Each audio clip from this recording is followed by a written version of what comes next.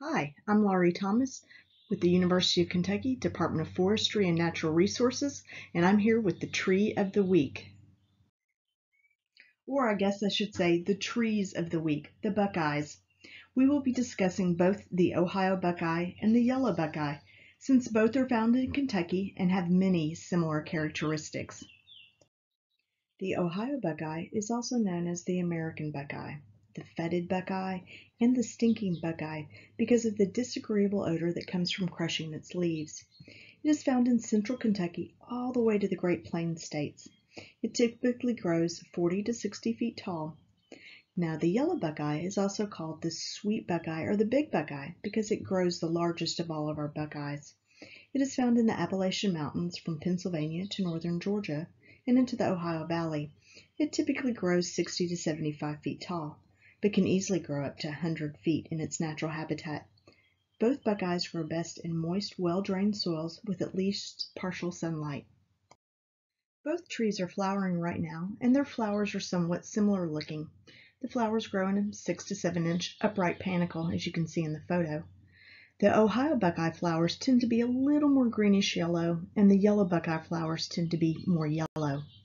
The flowers are pollinated by several types of bees, including bumblebees, mason bees, as well as the ruby-throated hummingbird. The leaves of both the buckeyes are already out right now, and you can see they're deciduous and they're oppositely arranged on a branch, as you can see in the yellow circle. The leaves are palmately compound, like you can see in the left image, and it's kind of like your hand as they radiate from that central point of that leaf stem. And there are usually 5 leaflets on both yellow buckeye and Ohio buckeye. The fall leaves of the Ohio buckeye are typically yellowish brown, whereas the yellow buckeye leaves tend to turn more of an orangish kind of pumpkin color. For both species, they change colors early in the fall and they drop quickly. The fruit of the buckeye is a leather-like husk that contains seeds.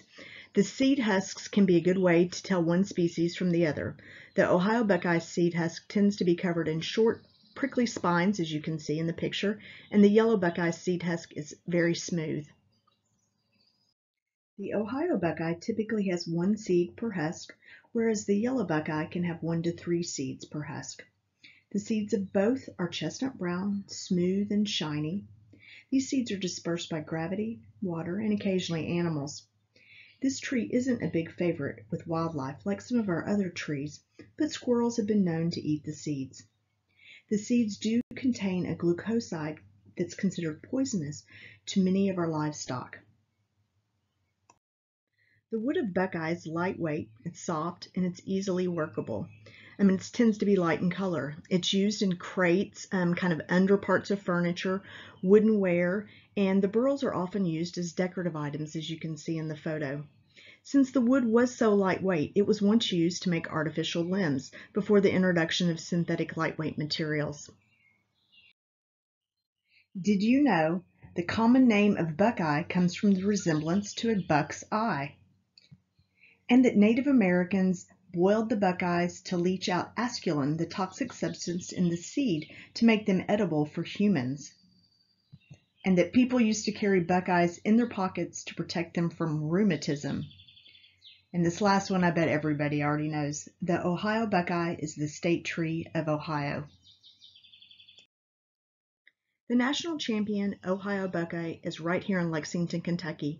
It's 86 feet tall, has a 57-foot crown spread, and 174 inches in circumference.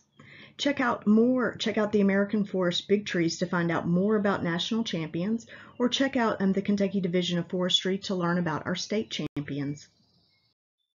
So hopefully you'll get an opportunity to get out in your neighborhood, a local park, or your woodland and enjoy the beautiful buckeyes.